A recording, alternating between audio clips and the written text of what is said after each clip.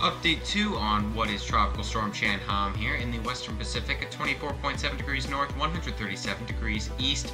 This position estimate as of 6 p.m. UTC, the update as of 11 p.m. this October the 6th.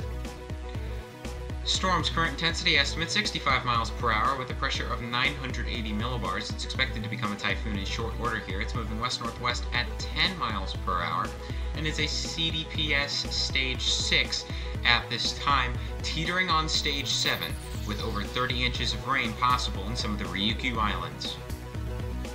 So here it is at Stage 6, rainfall potential is major, wind speed is going to be significant, storm size will be significant as well, and the overall threat to land lands right in between significant and major. So again, that's a devastating impact possible by Chanhom, a Stage 6 on the CDPS scale, a life-threatening situation indeed for those areas in Japan. The wind field has expanded significantly since the last time we looked at this storm earlier today at 1 a.m. UTC. You can see that wind field is much more symmetrical now, and a satellite appearance does reflect that as well. So how far away is the storm from certain areas? It's about 463 miles away from Amami, from Naha 533 miles away, from Kagoshima 562, from Tokyo 762, and from Taipei 905 miles away. You can see there in those yellows, those are gale force watches, or advisories as the JMA calls them. These are all areas that are basically under the equivalent of a tropical storm watch right now. So maximum sustained winds of 65 miles per hour have been run with by Force 13 in line with the Joint Typhoon Warning Center. It should be noted that satellite estimates, the AMSU, ADT, and SATCON all have a higher intensity for the storm. There is reason to believe it is at least 70 miles per hour. So here's our cone of uncertainty from earlier today. A 100 mile per hour peak is expected at about 60 hours out before the storm does make its turn, and is expected to either make landfall in or parallel the coast of Japan as it does begin to weaken. Significant impacts are possible. Again, this is a Stage 6 on the CDPS scale. You can see on the rainfall graphic here, significant rainfall is likely with widespread areas over 8 inches possible.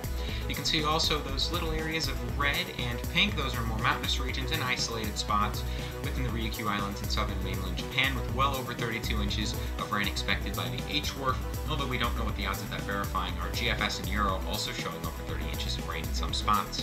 Sea surface temperatures here, you can see, are looking quite nice at this time, with the storm still really being in 28 to 29 degrees Celsius waters.